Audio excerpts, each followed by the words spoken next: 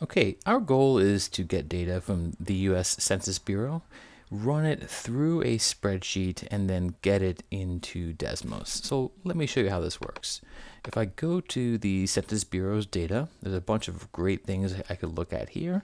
I'm interested in tables, and what will happen is I'll get a table of all the countries here that are listed out with their populations and the year is 2023, but for this, we actually want to get populations over time. And we're actually not interested in countries and areas because we're looking at the whole world. So I uncheck that box, go to all countries, click world, okay. All right, so there's my world population, but I actually also here for the years, I want to uncheck this. I want to get a range of years and then click OK. Now, right now, I believe it should actually be loading from that, but I thought the easiest way to actually get it to work was to go up here and just kind of refresh it. Then I get the loading message down here, and it usually takes about a minute or two, so I'm going to hang out while it does that. Okay, so that took me about a minute, and you could always reach out if you're having a hard time getting to this step right here, but once you've got it, you want to now download it. Okay, I want to download it as an Excel file. And now I'm going to open a spreadsheet. I can just type in sheets.new. It'll load. I go to File, and now I'm going to get that data. I'm going to go to Open and Upload over here. Go to Browse, and there's my file. If you notice here, I have a couple of copies. Look how large this file size is, 21 megabytes, right? That's too big. In this case, it's only 171 kilobytes, and that's because I unchecked that one box. I don't need all the different countries, just the world data. So now that's going to load. I've got my spreadsheet, and there's a lot of ways to filter this, but what I'm trying to do is only get these numbers here and their corresponding dates. I thought the easiest way to do that was just click on, I chose column A, and apply a filter. That's this button over here. There's my filter. Click on it and tell it what to filter out. And if I look at my list right here, I really only want the rows to say the word world because that is where the population is. So I'm going to clear off all these values here.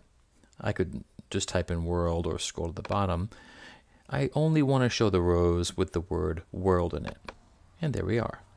Now I want these two columns right here. Okay, and then I just copy them, go to add sheet, and paste them. Now, Desmos, as last time I checked, does not like commas, so I'm going to click on this column, go to format, number, turn it to plain text, and then go back to automatic, and I've got rid of my columns. And also over here, I want to maybe measure years from 1950. So do the year I'm given. In this case, that's column A, row 2. So just type in A2. Notice I typed an equal sign here to start a formula. And subtract 1950, the number 1950. I want to measure whatever year I'm given. I want to measure what that is from 1950.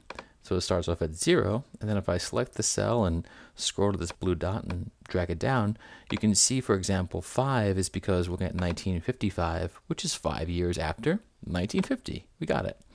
Now these numbers here, you could graph them directly, just like you could graph these directly as well, but I think it looks a lot neater if we just type in equals and then take the given number and divide it by a billion, which is 10 to the 9th. All right, so we're actually measuring population then in numbers of billions. And again, just click and drag that down. Now here, what I did next, you can select all of these, but you don't even need to, just the last two will suffice. You click on that blue dot and drag away until we get to, I think it's about 2060, there it is, let go. There's all of our data. Now I want to take this data and get it right into Desmos. And all you have to do is copy it, and then let's go over here and open Desmos, okay? Desmos, okay. And all you have to do is actually paste it. I'm sure if you have a hard time, I just hit Command V there or Control V. You could go to plus and then add a table and do it that way.